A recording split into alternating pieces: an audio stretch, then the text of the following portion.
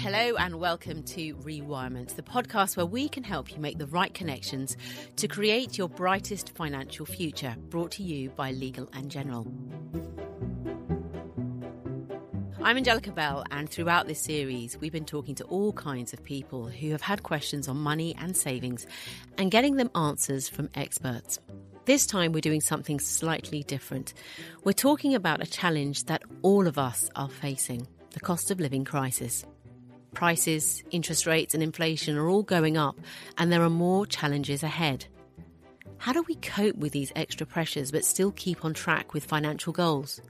Things like paying off your mortgage or even having enough saved for your retirement dreams.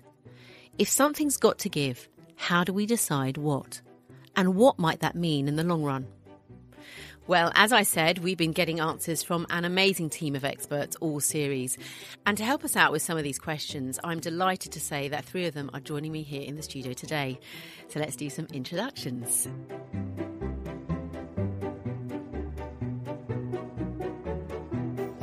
Sarah Astley is with us, who was our advisor who talked to Bola in our episode about making sound financial decisions in your 20s. She's a consultant with Mattioli Woods and provides her clients with a full range of long-term strategic financial support. Hi, Angelica. Hi, Sarah. We also have Pete Kamalafi, who helped Jessie in our episode focusing on dealing with personal finances while you're running your own business. He's a YouTuber, podcaster and TV contributor, and also a qualified financial advisor on a mission to help people create financial security. Hi, hello. And if you're a regular listener, our final panellist will be no stranger to you. Matt Frayne has been giving us insights throughout the series on all of our various topics. He's Advice Director for Legal & General Financial Advice, and he's also a chartered financial planner with nearly 20 years' experience. Hi there, Angelica. Well, welcome all three of you. We wanted to get you all together to discuss the kinds of issues that are really top of mind when it comes to facing this rather uncertain future. So we've talked to advisors who are dealing with clients and their concerns every day, and we've spoken directly to people about the things that are worrying them most. And from that, we've come up with a list of key questions to pose to you today. So one of the most obvious issues that's come out is when someone says their money's tight at the moment, they want to reduce their monthly savings and their pensions for the short term, and they don't know what to do. So what would you advise them? And we'll go to you, Sarah. So absolutely, everyone has to think about how they spend the money that comes in. And something that is repeatedly being asked is, shall I reduce my pension provision now that I'm paying in to save a little bit of extra money? But I would say there's a few key points that you should consider before absolutely committing to that kind of strategy. In the first instance, you would have to check that your workplace pension arrangement actually allowed you to either reduce or to stop your pension contributions. But assuming that it does, you should also consider whether a reduction in your employee pension contribution will affect how much your employer pays in for you, because ultimately that's free money that you're benefiting from over the long term.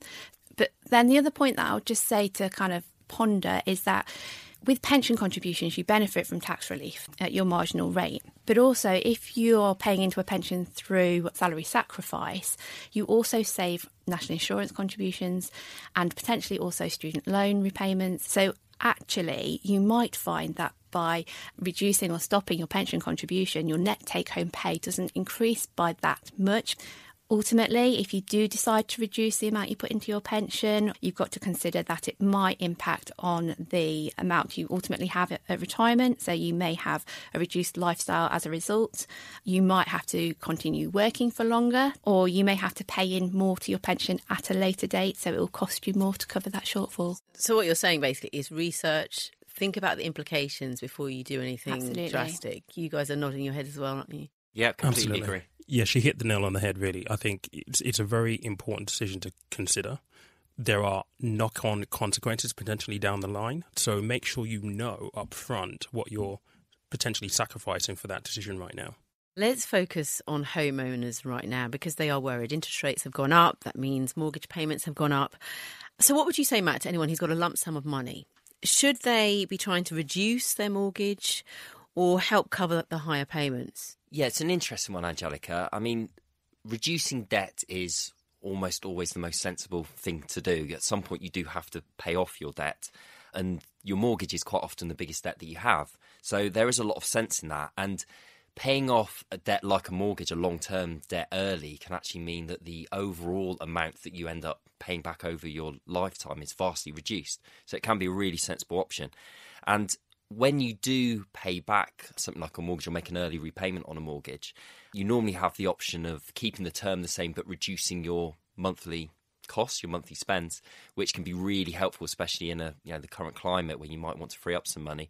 Or you could keep the monthly payments the same but reduce the term, which means that the mortgage will be paid off sooner. So it can be a very, very sensible option. It's interesting because I'm actually thinking about this at the moment because obviously savings aren't doing anything. And I'm like, what should I do? What should I do? Yeah, and another thing to consider is how much are you getting in savings versus how much are you paying in interest on your mortgage. So you can do some fairly quick maths to go, I'm getting X% on this, but I'm paying X% on that. And you can see which is the higher and make a decision off the back of that. I've just done the math and I know what I'm going to do. You're very welcome. Okay, Pete, I want to move on to you. We've had a question come in that goes along these lines. It says, my outgoings are now quite a bit higher every month, so something has to give. I'm currently saving £100 into a cash savings account and £100 into a stocks and shares ISA.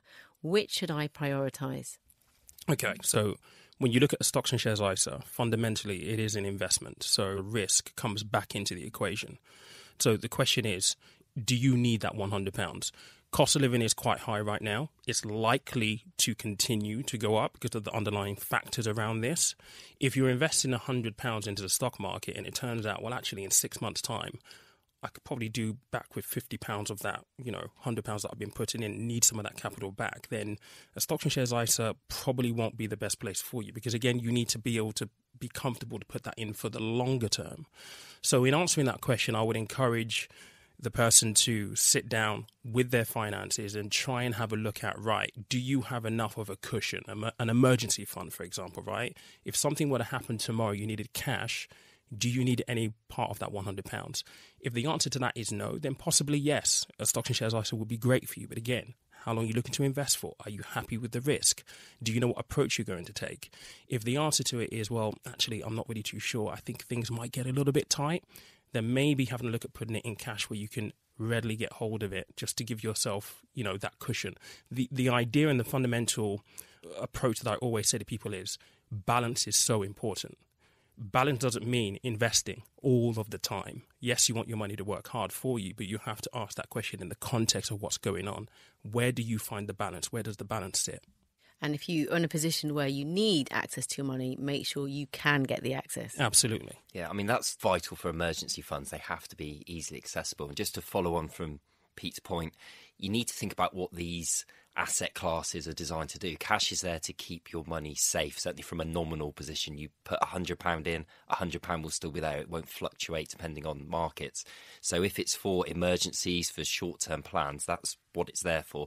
If you are willing and able to invest for the longer term, that's when you should start looking at things like stocks and shares ISAs, where you've got the potential for that longer term growth. Well, Matt, actually, now that we're talking about stocks, the stock market has fallen. So has the value of pension savings. So if someone was on track to retire in 15 years, say, for instance, would they still be able to do this? They should be able to. I think the important thing to remember is that they are long-term investments. So if you were looking to retire in a year, then there's different considerations. If you're looking at, in your example, 15 years, well, that's a long, long time. And any long-term investment, which a pension essentially is, will fluctuate. It will go up and down in value over that period, but they're designed for long-term growth. So you ride out those downturns and wait for the upturns to come back through. So if I was in that position, I wouldn't be panicking. I'd be letting the markets do what the markets do best. There are some plus sides potentially to fluctuations in markets. So if you're still contributing to a pension or to something like a stocks and shares ISA, when the markets have fallen, unit prices have fallen, so units are cheap to buy.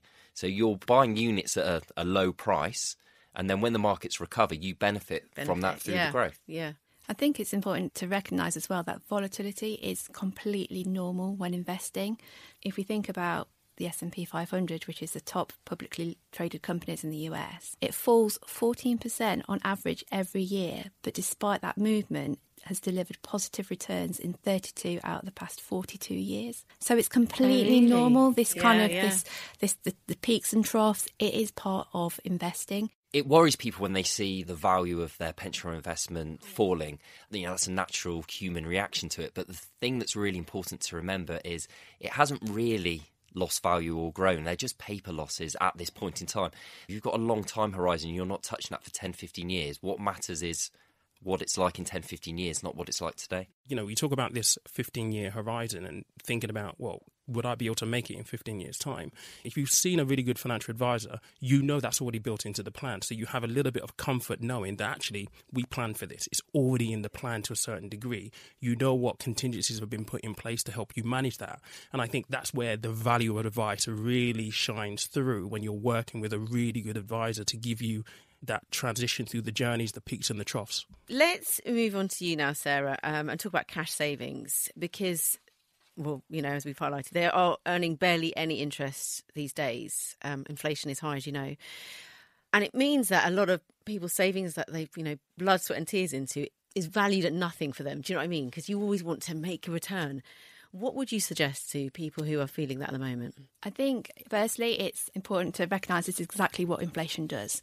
It erodes the value of our purchasing power for money over time, and it's one of the biggest risks of holding cash.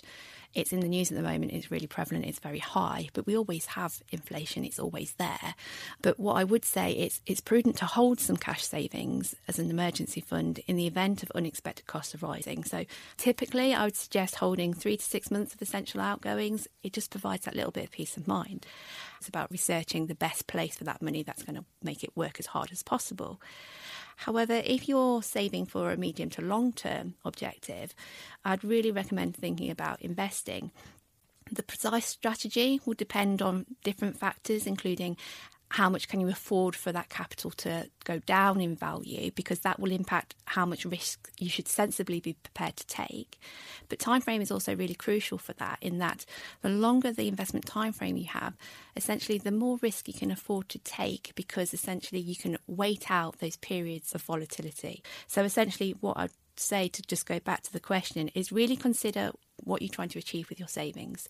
And if it's beyond the short term, if you've got an emergency fund, then commit that to the longer term, because ultimately over a long investment period, investments will typically outperform. I guess so. Risk is a word that gives people chills in uncertain times, isn't it?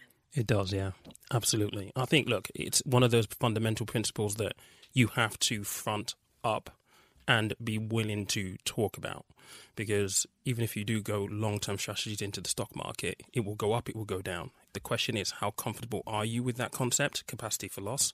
Are you willing for it to go down 10%? If you are, then you'll be okay. But if you're not, it does raise a really important question of, okay, so what's the alternative? And I think that's the conversation around risk that a lot of people need to front up and need to become really comfortable with. The thing with risk as well, Angelica, is that it's in everything. So people would think there's no risk in cash. Well, of course there is, because look at inflation right now. Inflation's getting very close to being in double figures, and that's eroding the real value of any cash holdings you've got. So risk is everywhere. It's just about how you manage that risk, and whether you're, like Sarah said, planning for short-term, medium-term, long-term. It's about managing your risk in the right way against your objectives. That's a good point. It happens all the time, isn't it? Absolutely. Every aspect of life, isn't it? Now, there's a lot of talk at the moment about cryptocurrencies. It's always in the news, isn't it? Bitcoin, should we do it? So what advice would you give to anyone, Pete, who is thinking of taking that plunge? This is the question I get all the time. So, look, I think if you look at cryptocurrencies over the last couple of years, you can't get away from the fact that it's been in the headlines quite extensively.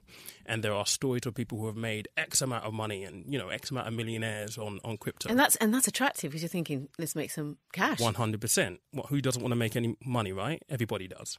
But I think with Bitcoin and cryptocurrency specifically, for anyone who's going into it, it's important to acknowledge what it is for what it is. It is a new asset class, which is extremely risky, which fundamentally amongst most circles doesn't really do anything. It's based on sentiment more than anything else. So if you are looking at Bitcoin and thinking in the context of where it is right now, sub 20,000, I mean, 4 months ago, we were at $65,000 a coin. It is extremely volatile. Make sure you do your homework. If you're going into it thinking you're going to be a millionaire overnight, I hate to break it to you, but no, you're not. Unless you're very, very, very, very lucky. And if you are, I'll travel you back into a DeLorean and come back with a sports almanac, right? I'll send you the tips as well. But please be careful. It's very, very volatile. It's not a sure bet. It's extremely risky. I would completely concur with what Pete said there. I mean, if you invest in any one single company, any one single asset class, you're taking a really high risk approach.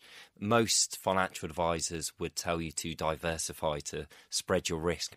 My view on things like Bitcoin are, if you're prepared to lose that money, then absolutely go for it. It doesn't mean that you will lose that money. You might get lucky, it might go well, but don't risk money that you're not prepared to lose on something that is so volatile. I think on that point as well, I think it's important we note that the government doesn't have a clear stance yet about cryptocurrency because the market's too new. So it doesn't fall under our compensation regulatory kind of regimes. So you've got no safety blanket there if things do go wrong. So, Sarah, we've had a question that's come in along these lines saying, my monthly outgoings are higher than my salary now and I've budgeted as much as I can. I'm in my late 50s, so I could access some of my private pension savings to give me a lump sum, which I'm tempted to use to clear my mortgage. Should I dip into my pension pot to help? So, yeah, this is a situation that a lot of people are talking to me about at the moment, particularly in the current heightened cost of living crisis, if you like, in terms of things being more expensive. And so looking to alternative sources of income to help with that short-term position. Now, absolutely, you could consider accessing the pension provision to reduce your outgoings. Again, it's just worth understanding the consequences of doing so in terms of perhaps what capital that might leave you to help support your income needs when you do retire. Now, state pension is aged 67 and qualification for full entitlement is based on 35 years of qualifying national insurance contributions. You can obtain a state pension forecast, or if you're a bit younger, have a look to see how many national insurance qualifying years you've already become entitled to. But this will just help in terms of understanding how much your private pension will be supplemented by state pension further down the line, and it helps with that kind of cash flow forecasting. A couple of points to be aware of: if you do access pension income as well as tax-free cash, you don't have to do both. You have to draw tax-free cash to take income, but you don't have to then start that sort of regular provision if you don't want to. But if you do, it will limit how much you can then put into pensions going forward. So in this scenario of the question, Angelica, that you mentioned, if they are still working, the likelihood is that perhaps contributions are still being made. So just to be aware, they could draw the tax-free cash, but anything in terms of an income will affect the ongoing contribution capacity. And then finally, when you draw money out of a pension arrangement, you're essentially increasing the value of your estate unless you spend that money. Now, it might be a consideration, therefore, that if your estate is larger, you potentially then might become subject to inheritance tax if anything might happen to you. If inheritance tax might be an issue, if you have a large estate and potentially you're thinking, well, my pension is easily accessible where I might have other wealth that isn't, it's just something to perhaps be aware of, because when you're clearing your mortgage, you are actually just increasing the value of your estate, because otherwise that debt would have brought it down. Now, Pete, I want to move on to you. We've had a few questions that came up that were focused on life insurance policies. And people take out these policies when they take up their mortgage or certain times of their life. And they never think, oh, I'm going to have to think about maybe not paying into it because I need to pay my mortgage or stuff. What would you advise people if they're thinking of cancelling their life insurance to get more money? This is a really, really difficult one. And I think if you need to cut things, that is a natural position to be. I can completely empathise with it. But I think the main thing I would encourage anyone to do is to think about the purpose for the policy in the first place, right? So let's take, for example, life insurance, and you've got a mortgage. You've taken out a certain amount of money, call it £200,000, to cover you if anything would happen to you if you were to die. Now, granted, things are tight right now. It's very, very difficult. If you cancel the policy, and God forbid something did happen to you, you haven't got any coverage. So the question... You'd be in a worse situation. Exactly. Well, the people that you leave behind will be in a worse situation. Yeah. So the question then becomes, well, which one is more important? Now, let's just say nothing happened to you, okay? You cancel the policy, you were able to save yourself £10, £20, £40 a month, then that's great, that's fine. But what you've now done is you've cancelled an insurance policy that if you decide to take out 2 years later on will possibly cost you even more. So it's a difficult situation to navigate. But I would always encourage people to think about what it is that you're looking to sacrifice in the short term. It might cost you more money in the long term, and you have to start asking the question of what was the purpose for it in the first place. Beyond that, look, people have cut a lot already at the moment. If you can, find other things to cut those things first. I had a conversation with someone who had to cut, the Disney for the kids. It's not nice. But in replacement of life insurance policy, really, I think, you've got to think about the priorities and what's really important. Yeah, it's not comparable. Yeah, I mean, I completely agree. And I think insurances are a funny thing because in many ways you never want an insurance policy to pay out because it means something's happened to you. You've crashed the car, or you've had a flood at home, or you've got ill, or you've passed away.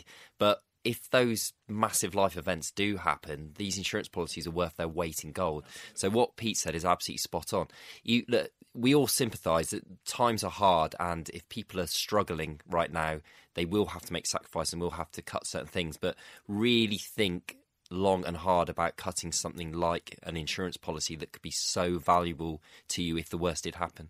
I think it's about how we perceive it, isn't it? And for me, life insurance is not a discretionary spend. I need that peace of mind to know if anything were to happen to me, my loved ones won't be under financial pressure at a time of grief. It's how you perceive the life cover or any insurance really. Would you stop paying your house insurance or your car insurance, or life cover is the same kind of importance. It's that old adage, it's better to have it and not need it than Absolutely. need it and not Yeah, have it. 100%. And for something so important being covered by an insurance policy, you have to think about what happens if you didn't have it. Exactly. I had someone come up to me when I was just shopping, just said they saw me talking about life insurance and they were like, I can't really afford it. Got it. A month later, breast cancer in their 20s. Yeah. Matt, you're a bit of a guru on pensions. So I've got a question about, the high bills, high cost of living, as we know. And if someone's got a tight pension, is downsizing an option for them? So buy somewhere cheaper and use the extra money to help cover their costs? Potentially, yes. First thing I would suggest to people is check whether you've got any entitlement to any benefits, particularly pension credit. It's quite frightening, but 1 in 3 pensioners who are entitled to pension credit who would qualify for it aren't claiming it. That's Really? a huge That's amount a lot of people who could be getting government support and aren't. And actually, the Department for Work and Pensions are really trying to push that message. And at Legal in General, we're really supportive of that. And we're trying to get the noise out around that and get people to check their eligibility. And it's quite easy to do. You can actually just go on to www.gov.uk and use their pension credit calculator to see whether you're entitled, or indeed if one of your loved ones is entitled. So in terms of downsizing itself, downsizing is a very credible option. You can buy a smaller property, perhaps a lower value property, use the money that you've made from the sale of your home to help fund your retirement. It can make absolute sense for some people. And I suppose if you're in the position where your home's got too big for you, maybe your children have flown the nest, then absolutely it can make sense. There is another side to that. A lot of people are emotionally attached to their property. They've lived there for a long time. They like their neighbours. They want to stay put. The familiarity as well as you get older. That's it, absolutely. So for a lot of people, downsizing, whilst it's an option, isn't necessarily what they want to be doing. And for those people, there are alternatives. So you can look at things like later life lending through a lifetime mortgage or through a retirement interest only mortgage. With things like later life lending, you can actually release equity, release money from the property that you live in, but remain living there. You don't have to sell up and move. So for those who don't want to downsize, there are other options to stay in the home but still release some equity, some capital to help yourself. Now, Sarah, I'm going to come to you next. What would you say if someone were to ask this question? I'm due to retire next year and have pension savings of about £500,000. But if this year is anything to go by, generating an income for retirement from stock market investments will be a rather rocky ride. Would an annuity be a better bet? So I think this question really goes to the heart of the situation at the moment that we find ourselves in terms of understanding how much capital we need when we retire to make sure that we can have a lifestyle and an income to last the rest of our lives. So I think in the first instance, to explain a little bit more about the differences between an annuity purchase and pension drawdown, annuities haven't been compulsory since 2011. And in 2015, there was the introduction of pension freedoms, which essentially enabled you to access your pension pot however you desired. So whether that was to retire and draw it all out in one go, whether you wanted to draw a lower level of income, whether you might decide to stop a pension income at one point and restart it at a later date, it provides a lot of flexibility. However, this route does come with a responsibility of ensuring that your pension capital lasts for your whole life. It could affect how the level of pension you could draw sustainably over your lifetime. In comparison, an annuity purchase involves liquidating all of your pension capital and purchasing a guaranteed income for life from an annuity provider. So it provides peace of mind and security to know that it doesn't matter how long you might live for, you will always have that level of income coming in every month to pay for your bills. I think it's important, though, to understand or recognise that it's not one route or the other. You can elect to use some of your capital to purchase an annuity and use the rest for pension drawdown, or you could alternatively go into pension drawdown for a number of years and buy an annuity to a later date. So it's not a decision that you have to make at a specific time, albeit once you have bought an annuity, you can't then revert back to pension drawdown. I think this is probably one of the biggest and most important decisions anyone at retirement stage will ever make. You know, how do I go about getting a sustainable income from the pot of money I've worked all my life to accumulate? And as it's just been mentioned there, they are two different things. And the important thing is, I would say, get advice. Work with an advisor who can actually help you plot your path, because you don't want to give away, £100,000 of your £500,000 pension pot with no death benefits and all this wonderful stuff and be able to pass it on to your beneficiaries, your family. You want to be able to make an informed decision. So working with an advisor is crucial for that kind of decision. Yeah, I mean, both Sarah and Pete have given fantastic answers there. I completely agree with them.